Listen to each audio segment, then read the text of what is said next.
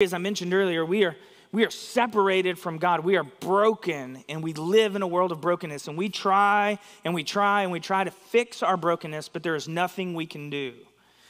We fill those voids with things. We say, hey, I will feel like I am fully alive if I can attain this, or if I can have this relationship, or if I can get this degree, or buy this house, or have this much in my 401k. And our deepest and ultimate purpose, Jesus is trying to reveal to us, is that we would image him correctly and fill the earth. Jesus actually says following him is the denial of self, not the affirmation of self. He says, if anybody would come after me, they would deny themselves and take up their cross and follow after me.